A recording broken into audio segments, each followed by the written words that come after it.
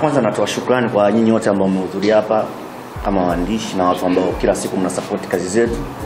Na watu ambao mnatufanya sisi kila siku tunaendelea pale ambapo tunaendelea kila siku. Cha kwanza naweza kusema hizo shukrani, na cha pili niliongelea ni tamasha zima ambalo tutaenda kulifanya tarehe 30 pale House. Ni miaka 10 ya ASLAY katika game. Kuna vitu vingi nimepitia ndani ya game, kuna vitu vingi nimeviona ndani ya game. Kwa hiyo ni muda sasa kutoa shukrani kwa mashabiki zangu ambao kila siku wananisupport kwenye mazuri, kwenye mabaya, wanakuwa pamoja na mimi. Kwa hiyo ni kama shukrani na pia ni kama kuwaonesha ASLAY bado yupo na anatoa burudani kama kawaida. Kwa hiyo kwa upande wangu mimi naweza kusema ni nafasi kubwa sana kwa upande wangu. Ni nafasi ambayo nilikuwa naiomba kwa Mwenyezi Mungu kila siku, kwa sababu hapa kati nilikuwa kimya sana.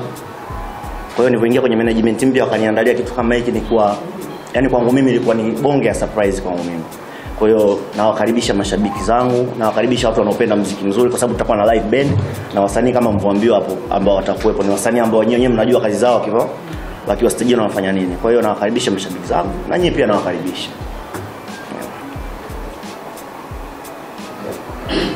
Labda miaka 10 na nyimbo 100, si ndio? Ndio. Labda pengine umesema kwamba kuna mabaya na mazuri. Ndio. Tegemea ni nyimbo tu au kuna documentary ya maisha yako ambayo pia unatengeneza? Of course documentary nimeshaifanya na ipo YouTube na kitu kama hicho. Si ipo YouTube. Ya kwa hiyo mtu ambaye anataka kujua vitu vingapi amepitia ASLAY katika ukimya wake hapa kati na vitu vingine ambavyo labda watu hawavijui, nafikiri vipo nimeweka YouTube. Na nafikiri ni show kwanza. Yaani kikubwa ni show na kuwaonesha mashabiki kwamba kuna nini na nini katika hizo nyimbo 100. Kuna baadhi ya nyimbo ambazo nyingine hata mzijui pia nitaziperform. Kwa hiyo mimi nawakaribisha tu mashabiki zangu. Kuna vitu vizuri vingi vipo. Pia sababu ilikuwa kuelekea ukasikiliza mbele ni kwa mara kwanza niona kama ilikuwa 15 siku na mbele mpaka kufikia kwa 30. Kwa nini unasikiliza mbele? Kila kitu kina mipango. Kila kitu kina mipango. Kwa hiyo ukiona kama kuna kitu labda kimefeli lazima kidogo na wewe mwenyewe ujiongeze. Kwa hiyo kuna kitu kidogo kilikuwa kiko sawa, tukaona bwana tusogeze mbele. Mara nyingi tunaona watu ambao wenye kuongezea alika wasanii kwa ajili ya kunao. Kama tunaona nyuma kuna Nandi, kuna Harmonize, kuna Homi, kuna Abi.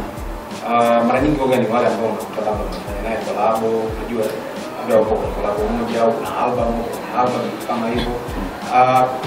Sidhani kama wote wamefanya nao kazi ambayo tunaona. Labda utuambie ni nini ambacho wao vigezo gani wanatumia point baadhi ya wasanii wako kusikiza kwa show. Uzuri wa ASLAY ni mtu ambaye anafahamiana, ni msanii ambaye anafahamiana na kila msanii na kila msanii anaongea naye vizuri. Kwa hiyo ukikuta hata wasanii hao sio kama eti wengine labda sijafanya nao kazi ndio labda nimewalika sijui haieleweki, hapana. Ni kwamba hao wenyewe wameonyesha nia ya kunisupport. Kwa hiyo bwana mwanangu fresh unakuja fresh. Kwa hiyo sio kama eti yani labda kila msanii ambaye nimeimba naye ndo nitafanya naye show, hapana. Hao ni watu ambao nakubaliana nao na watu ambao naongea nao vizuri kama wasanii wengine. Okay, labda tunajua wewe umeshafanya collab na Kiba, unaye collab. Labda tumeona kwenye bango, inawezekana kama surprise au hayupo. Unajua unapoandaa kitu chako unajua nao kuna watu wanafanya vitu vyao vingine. Kwa hiyo Kiba naye siku hiyo nahisi nafasi hana, atakuwa na show yake. Kwa hiyo ndio maana nimealika hao ambao wako free. Sawa, juzi tumekuona kwenye show kwenye mambo ya siasa. Na of course tumesemana na Mheshimiwa Rais. Kuna baadhi ya vitu tumezungumza nao. Usidhani kama ni issue private. Unaweza kushare na sisi labda Rais alikuwa anakuambia pale tunaona kama amna tu Rais tulikuwa tunasalimiana, hajaniona muda kusema mbona sikuoni siku hizi hivyo tu. Kwa ni vitu vya kawaida tumeongea na Rais. Sawa, Petini mmerejea mpya au Petini kama nani hapo na video kuona Petini mnamjua Petini nani katika industry ya muziki? Ni mtu ambaye amesaidia wasanii wengi, amesaidia watu wengi.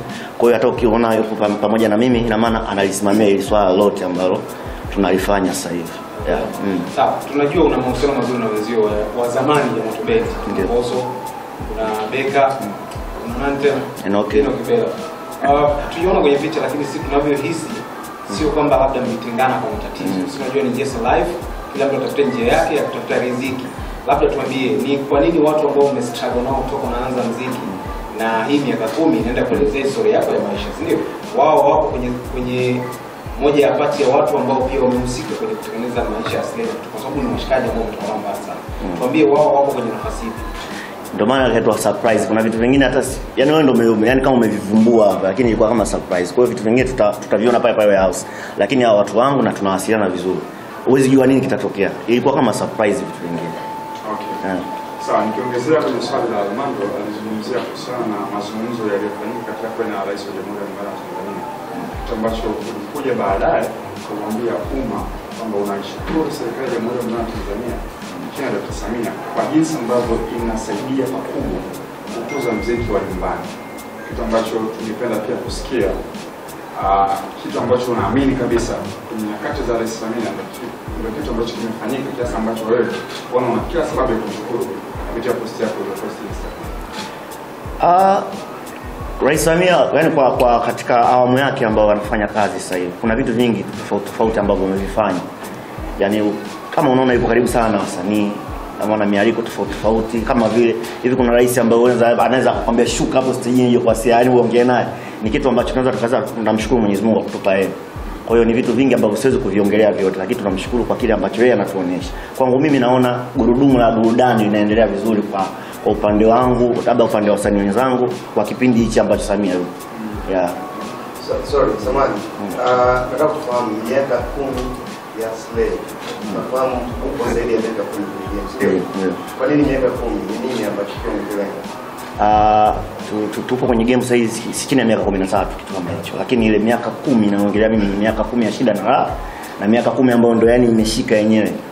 Kwa hiyo kwa yani tukisema miaka 10 sio kama tumesahau miaka mingi kwa sababu nilianza kuwaso pia nyuma. Kwa hiyo ile miaka 10 ya kutoboa ndio hii ninaongelea hapo.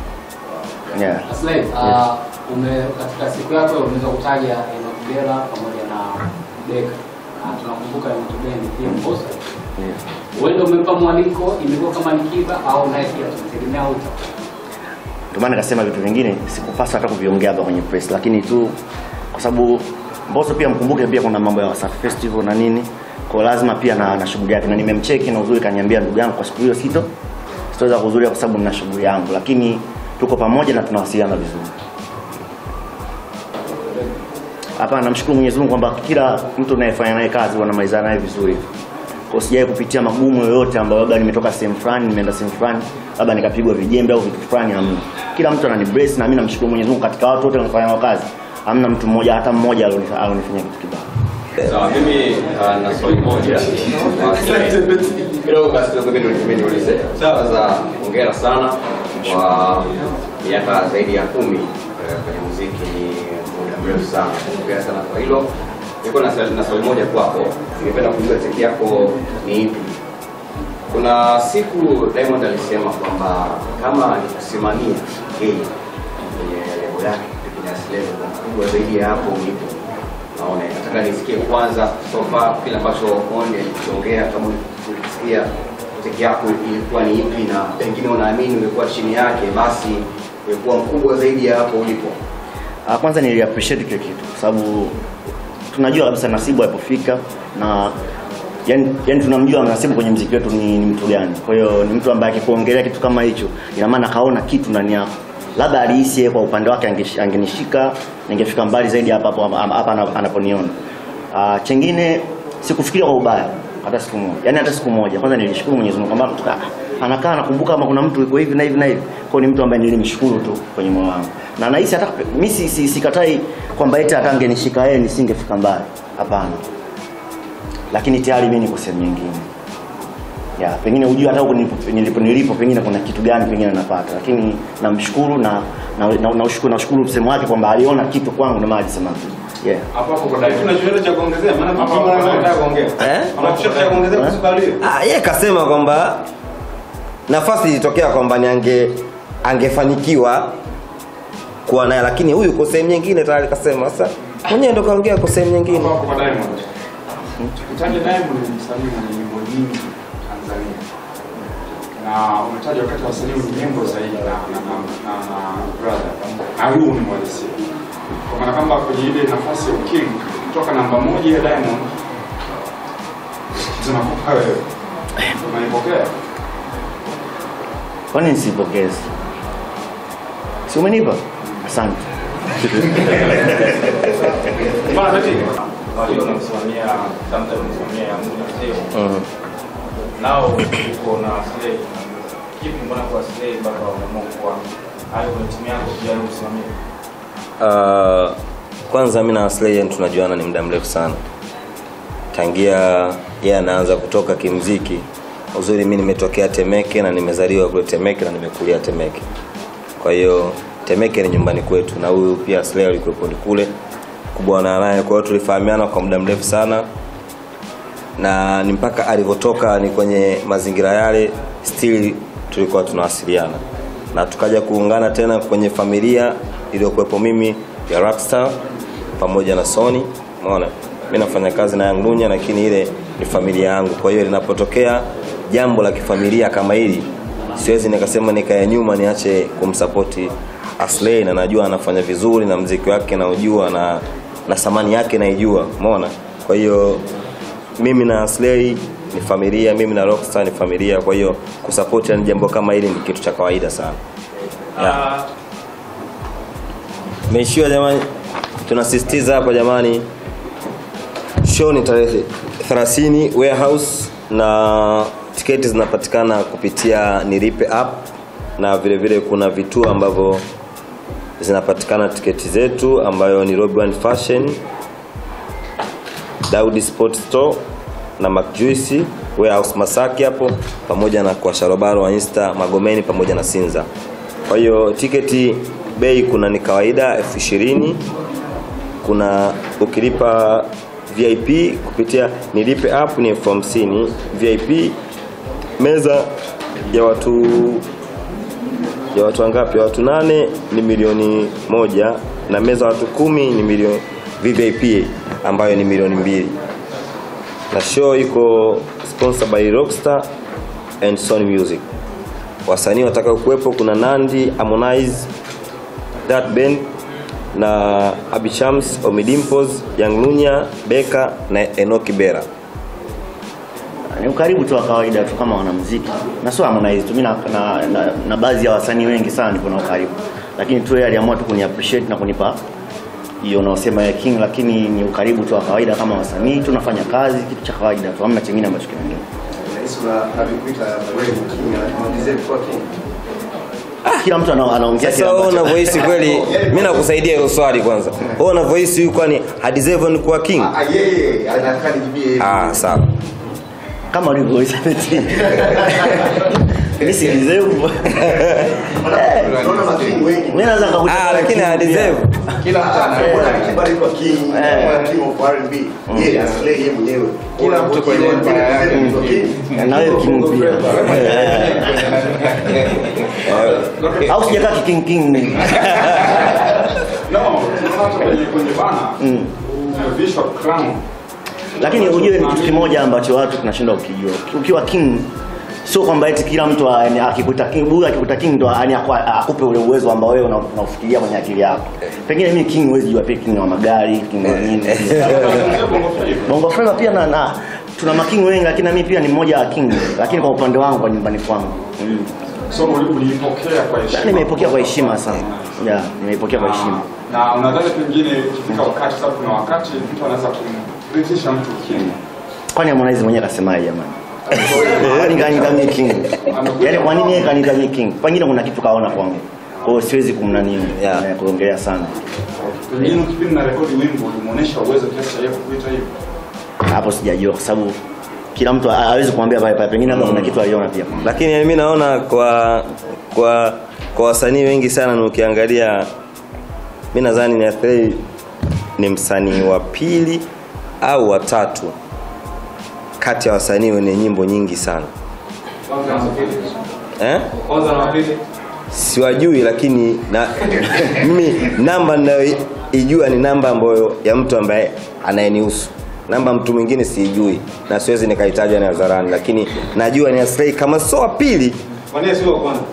Wania sio wa kwanza. Sasa mimi sina kuna kina Bob Marley. Utafiti wangu ambao nimeufanya ni kila mtu ana utafiti wake ambao nimeufanya, lakini kwa mimi ninavyoona kwa mahesabu yangu sana manyimbo mengi. Yeye ni msanii mwenye nyimbo nyingi sana, na sio nyimbo tu peke yake, msanii mwenye hit song nyingi sana. Kwa hiyo kama unakuja warehouse pale na unafikiri ASLAY anaenda kupiga pale, unahisi hicho kinatupa picha gani kwa ASLAY kuwa na nyimbo nyingi zaidi?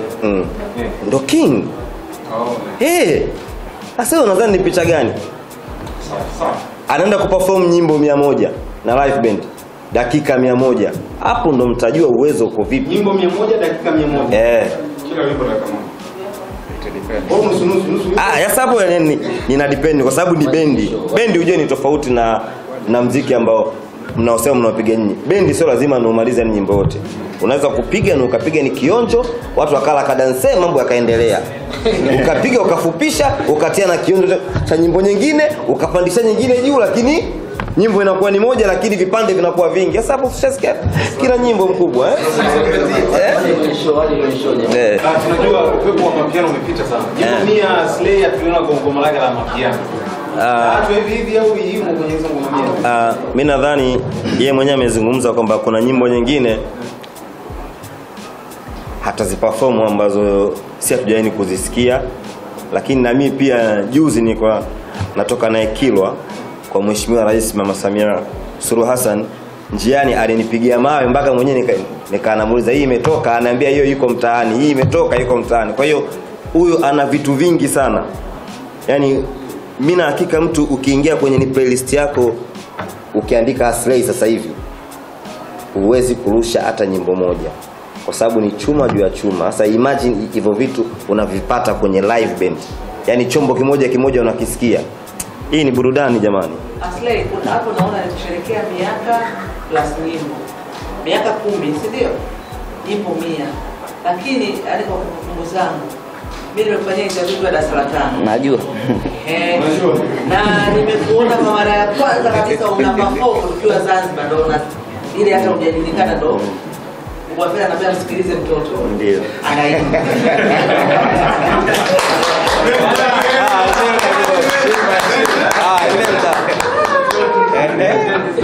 Sasa ni ukiniambia miaka 10 hapana.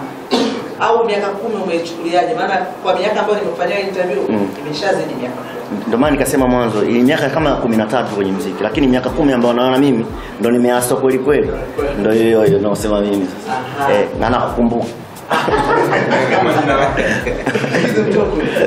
Kitu kidogo nataka kujua kwamba tuseme labda muziki, yani labda muziki wa sehemu kwenye ndapo, kwa sababu katika moja ya maswali ambayo nilimuuliza kipindi kwa darasa la 5 nilimwambia leo ukifanikiwa kwenda juu na ukapata ile fanya kanambia chakula atanunulia mama wangu mchele.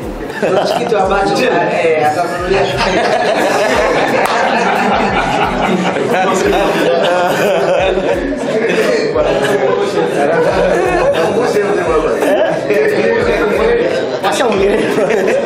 Wewe kumbusha ulizungumzia. Yaani ni mchele nilianzaje ni sauce, yani kwamba ni mchele ulikuwa ni yani kwamba nyumbani yani madiko sa mchele ndio sisi tunapenda sana. Kwa hiyo hapa ni mkubwa sana ni mchele. Mkuu wa chuo cha Kilimanjaro Institute of Technology and Management kilichopo Mwenge jijini Dar es Salaam na chenye ithibati na usajili wa NACVET namba REG/ANE/029 anapenda kuwatangazia nafasi za masomo kwa ngazi ya diploma na certificate kwa muhula wa masomo utakaoanza Oktoba 2023 katika kozi za IT, Business Administration, Accountancy, Procurement and Supply, Front Office na Hotel Management. Chuo kimebobea katika ufundishaji kwa njia ya vitendo na kimeweza kutoa wanafunzi wenye weledi. Wengi wameajiriwa ama kujiajiri, na kwa wale ambao wameamua kuendelea na degree wameweza kujiunga na vyuo vikuu bora hapa nchini na nje ya nchi. Pia kuna ofa ya kozi fupi za computer application, graphics and design, video production pamoja na CCTV camera. Kwa maelezo zaidi piga simu namba 0766348652 au 0717816034. KITM, elimu na ujuzi kwa maendeleo ya uchumi.